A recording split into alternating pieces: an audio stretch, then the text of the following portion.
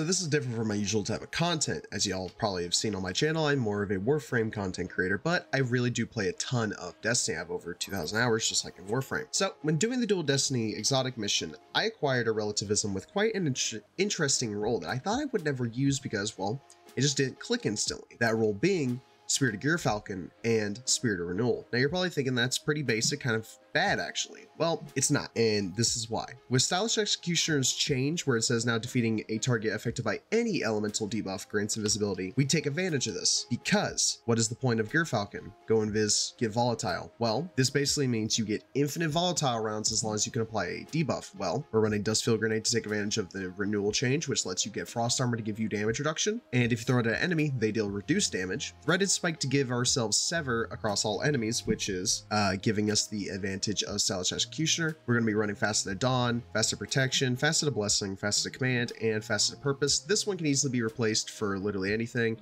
and you could easily replace Dustfield Grenade if you get a different role. We're using Deadfall, but you can also use Silence and Squall, Silk Strike, or Golden Gun. Storm's Edge really doesn't have a spot in this build, and you do not have to run Winter Shroud. You could easily run things like Threaded Spectre. You could even run Gunpowder Gamble if you would like, but I really like how Winter Shroud feels because if I get surrounded, I can slow every enemy around me, and, well, if I get a punch kill or any kill after slowing, I'll go invisible thanks to Stylish Executioner. We're running Mountaintop, but you can change this to be anywhere. Fur, Graviton, and Edge Transit. Graviton is to take advantage of the fact that we get Black Hole and Cosmology, because when those Void projectiles track and hit an enemy, they'll proc Volatile, which also makes you go invisible, but you can easily replace this for things like a Recluse with Desert Measure, a Funnel Web with Subsistence Frenzy, a Harsh Language with Destabilizing and Envious, stuff like that. Even Dead Messenger would work. And when it comes to the Grenade Launcher, you could easily replace this to be a Linear Fusion Rifle, a sword if you like, a rocket launcher from the Echoes Act, or any of that sorts. But obviously, what does the build feel like? Well, I did bring this into a Warlords. It feels quite nice there, but I'm going to show off in the free roam out here in the Pale Heart because these builds are meant for fun, not always meant for endgame content. So I'll see y'all after we start killing some enemies. And here we are in the landing. Now I do want to preface that until you do proc your volatile rounds, this obviously is not going to do anything. Graviton is going to be Graviton, still going to erupt, still going to explode. The way I usually do it is I will throw my Threaded Spike first to cause Sever, go invis even if it doesn't kill anybody, and then instantly just start following up with every volatile kill I can by taking advantage of Cosmology. Do that, go invis, go invis again. Boop. And it's basically just an infinite cycle that you can keep repeating as long as there are enemies that are around that you can just basically shoot just like that.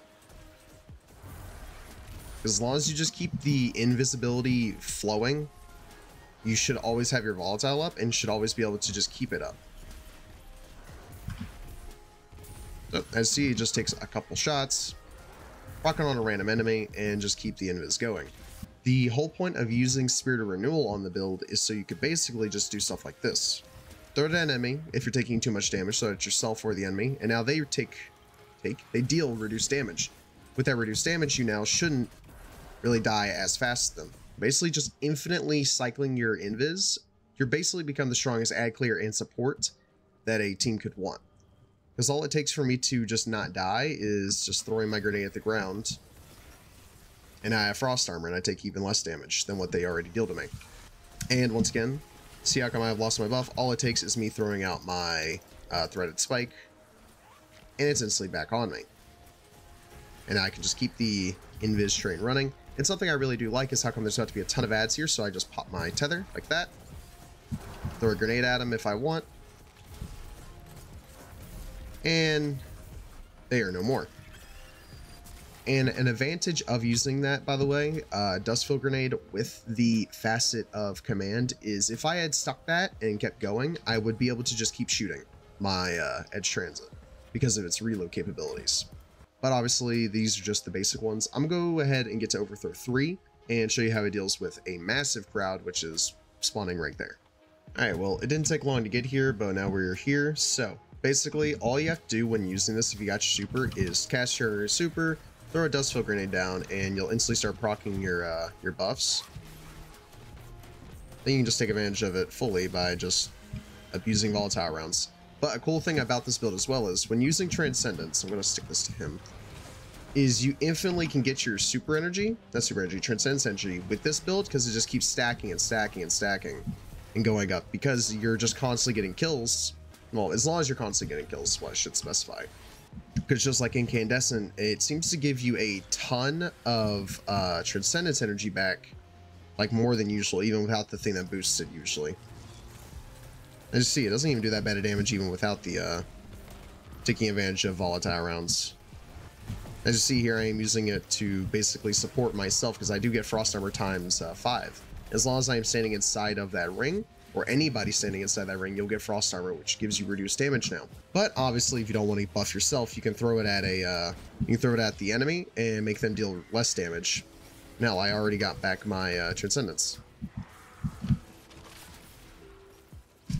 That is just something I really do not like about how come they can shoot your shots out of the air, because as you saw, I just killed myself with my own mountaintop. But sadly, it happens. It does happen a lot. But as you see, the build is not even that bad. It does quite well, even in, well, obviously it's not going to do hard in free roam, but obviously taking into dungeons and stuff like that. I took this into Warlord's Ruin on yesterday's stream, and, well, didn't struggle at all. Ooh. Let's see what we get. Ah, another Ergo Sum. That's not bad. Never mind. Seems I spoke a little too soon. You should try to give this a chance. Obviously, you will not get this always, since it is kind of a luck-based system. Since obviously I got one with Inmost Light and Verity, I got one recently with Renewal and Syntheseps. You're not guaranteed a certain role when doing the mission or just free roaming in general and opening up chests, because it's meant to be farmed. But obviously some of the roles are quite nice. This build is just for fun. Test whatever you feel like you need to whenever it comes to making build stuff such as this. But on that, I hope you guys have a great rest of your day, afternoon, evening, morning, midnight, whatever time zone is a great rest of your time. Make sure you guys stop by the Discord, by the way. It's always posted in the description. Same thing with the Twitch. I usually stream live with a constant schedule that you can find on my Twitter and on my Discord. And if you want to see more builds like this, hit that like button, tell me what other characters you want to see, because I do have one for my Warlock. I have yet to do it for my Titan yet, but obviously I can do that. So I'll see y'all in the next video. Peace out, everybody.